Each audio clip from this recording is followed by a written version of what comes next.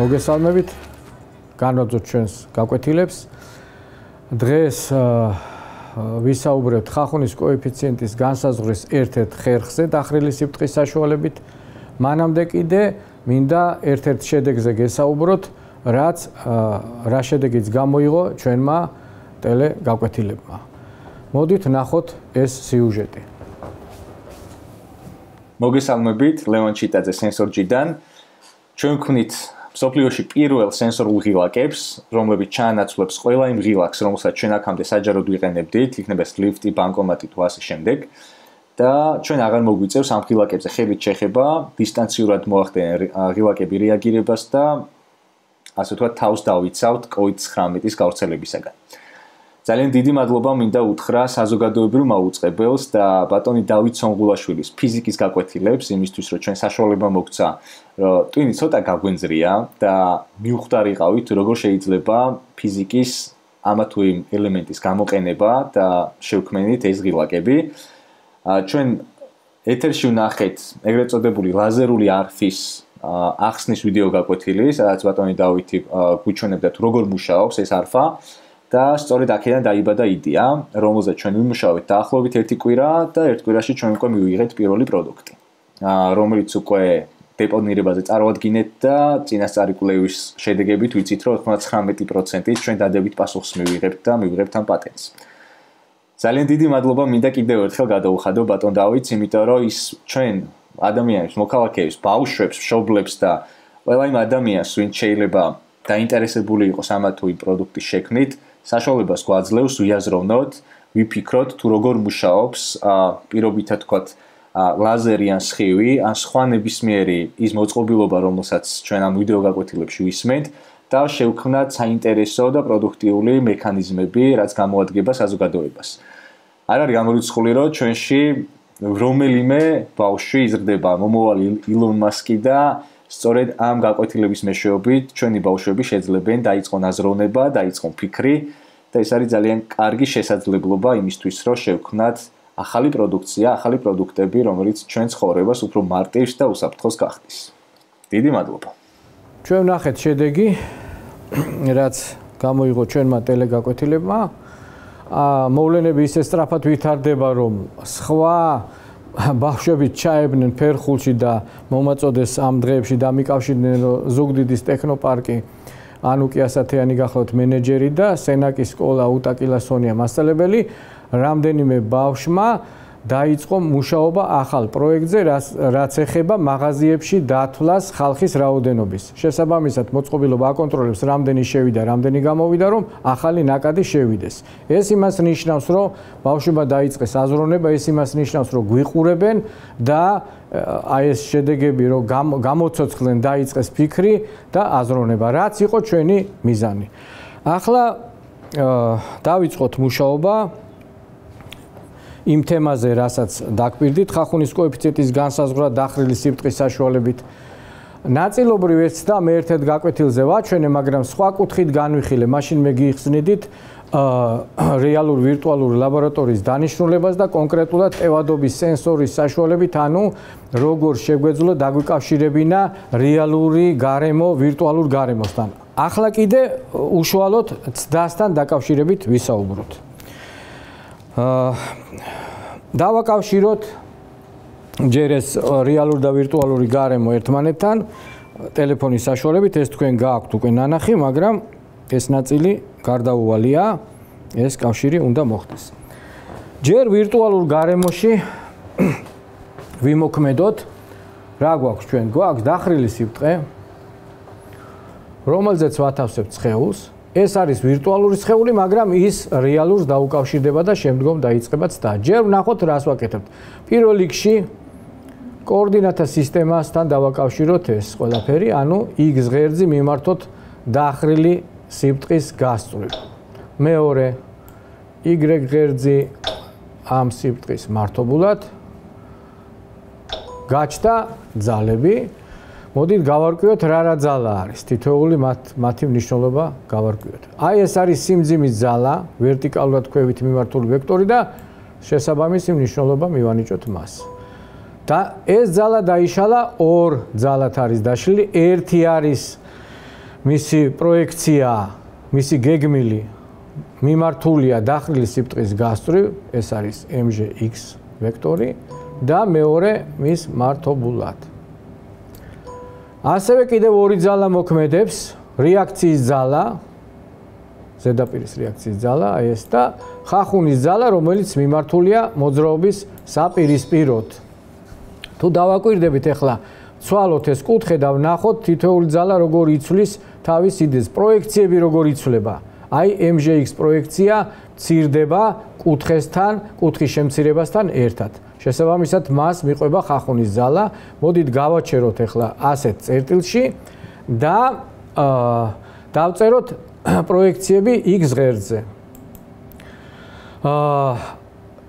x ღერძის გასწვრივ არის მიმართული პროექცია mgx-ი და ხახუნი ღერძის საპირისპირო მიმართულებით შესაბამისად ნიშანი მინუსი უწერია, გავაგრძელოთ. ჩვენ ახლა დავწერეთ ნიუტონის კანონი. იცით ხო ნიუტონის კანონი? გახსოვთ უпростоრეთ ნიუტონის კანონი რაც იყო. შემდეგ დავწეროთ პროექციები y ღერძზე. y ღერძზე ღერძის საპირისპიროდ არის მიმართული mgy, ამიტომ წინ ნიშანი მინუსი უწერია და n ძალა, რეაქციის ძალა მის გასწვრივ. ეს ვინაიდან y ღერძის მიმართულებით სხეული არ მოძრაობს, ამათი ჯამი, ამ ძალების ჯამი უდრის ნულს. ჩვენ ახლა ამ შემთხვევაში ზედა ტოლობაში შევიტანოთ მნიშვნელობები თითოეული ძალის მნიშვნელობა შევიტანოთ და ვიმსჯელოთ ასეთნაირად.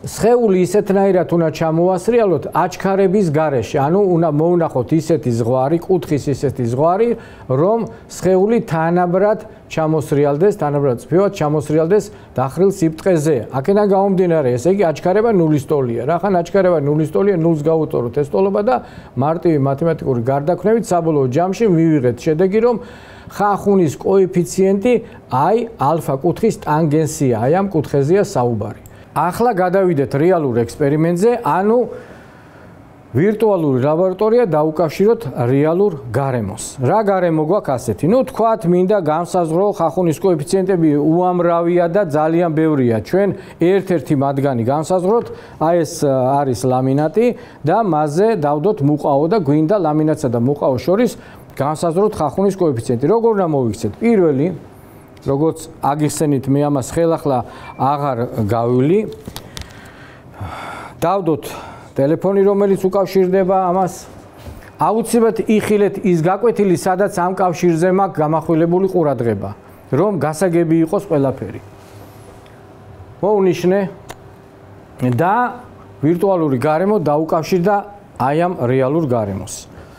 ეხლა დავიწყოთ, შევცვალოთ ეს კუთხე, როგორც ხედავ, ვიზუალურად ჩანს როგორ იცვლება კუთხე, მოცემულ შემთხვევაში არის ჯერჯერობით 9 გრადუსი, ხო?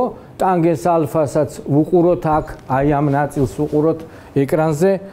მე ზრდი ამ კუთხეს, ხედავთ ძალებს და ვეძებ იმ მომენტს, როდესაც ტელეფონი, უпростоრეთ ტელეფონი კი არა, ეს მუყაოს ყუთი ჩამოსრიალდეს.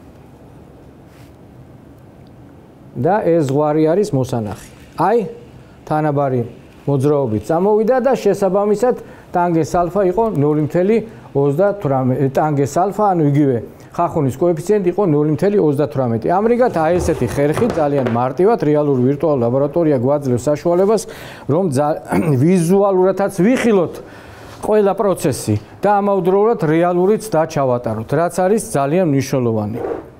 ეხლა ერთ-ერთ საკითხზე მინდა გესაუბროთ. ეს გეგმაში არ იყო ეს თემა, მაგრამ თუ გახსოვთ კინემატიკაზე, როდესაც ქონდა საუბარი, მე იქ ვაჩვენე სხეულის ბრუნავი ბორბლები იყო და როდესაც მე თვითონ ვნახე ტელევიზიით ეს, შევამჩნიე, რომ ბორბალი წყვეტილად ბრუნავდა. რასთან არის ეს დაკავშირებული? ეს თემა ოპტიკას ეხება, მაგრამ ეხლა მინდა მაინც გაჩვენოთ და აგიხსნათ ძალიან საინტერესო მოვლენა, რასაც ეწოდება სტრობოსკოპული ეფექტი. წარმოვიდგინოთ რაღაცა პატარა ანიმაცია, აი ბაყაყი არის სხვადასხვა ფაზებში დახატული. ერთი კადრი, მეორე კადრი, მესამე, მეოთხე და გაუშვათ ახლა ეს უწყვეტად. თვალი ამჩნევს ამ უწყვეტ მოძრაობას. რა სიხშირით უნდა იცვლებოდეს კადრები, რომ ეს მოძრაობა ჩვენთვის უწყვეტი იყოს. ოპტიმალური სიხშირე ეს არის 24 კადრი წამში. 24 კადრი წამში იმას ნიშნავს, რომ ჩვენ მოძრაობას ხედავთ უწყვეტად. ვერ ვამჩნევთ ამ ციმციმს და ჩვენთვის არის მოძრაობა მდორე. მოდით ახლა დავrწმუნდეთ ამ ყველაფერში და რაც ვისაუბრეთ, გავარკვიოთ ეს სიტუაცია. აი გვაქვს რაღაცა ბორბალი, რადიუსი ჩანს აქ არის 3 რადიუსი, აქ რაღაცა ფერადი ბორბალია. ეხლა მოდით ჯერ ოდნავ რაღაცა სიხშირით დავაბრუნოთ. თქვათ 0.5 ბრუნი წამში. ხედავთ ეს რო ბრუნავს. კი ბატონო. მოუმატოთ ცოტა. ისევ ხედავთ ამ ბრუნვას, კიდევ მოუმატოთ. უკვე ცოტა ირევა თვალი, ხო, რაღაცნაირად სიჩქარის დასთან ერთად გამოსახულება ირევა და აბა მოდით ახლა დავაყენოთ მე ამ შემთხვევაში ამ პროგრამაში გავაკეთე 30 კადრი წამში. აბა დავაყენოთ ახლა 30 კადრი წამში. ბრუნთა რიცხვი ამ ბორბლის არის წამში აკეთებს 30 ბრუნს. რას ნიშნავს ახლა ეს?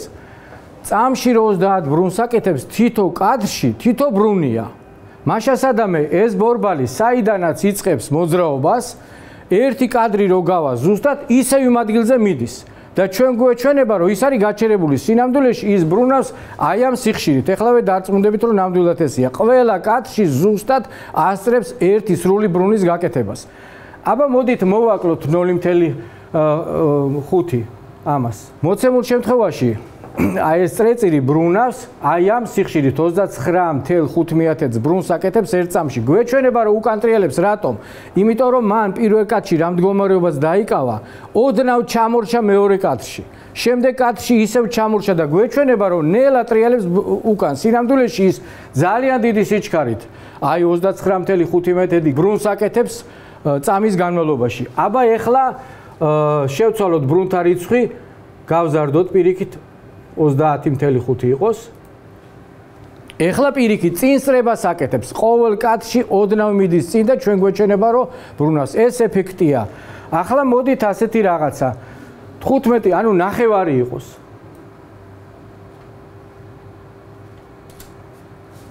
ორ ადგილზეა. პირველ კადრში ნახევრამდე ასწრებს მისვლას, მეორე კადრში მეორე ნახევარს გადის და გვეჩვენება, რომ ორი რადიუსია. სინამდვილეში ვიცით, რომ მართლაც ერთი რადიუსია. როგორც კი ოდნავ შევცვლით აი ამ პროცესს, მაშინვე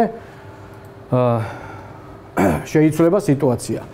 ამრიგად ჩვენ ნახეთ ახლა სტრობოსკოპული ეფექტი და ეს დაკავშირებულია იმ სტრობოსკოპულ მოვლენასთან, რომელთანაც ჩვენ ვისაუბრებთ წინა მეცადინეობაზე. მე დავალებაც მოგეცით, რომ ამ მეთოდის გამოყენებით გადაგიღოთ პატარა ვიდეო და შემდეგ ანალიზი გაეკეთებინათ სხეულის მოძრაობის შესახებ. ჯერ არა ვარ დარწმუნებული მუშაობენ თუ არა, მაგრამ ვიცი, რომ დამიკავშირდებიან აუცილებლად კონსულტაციისთვის ის ბავშვები, რომლებიც აპირებენ ამ დავალების შესრულებას.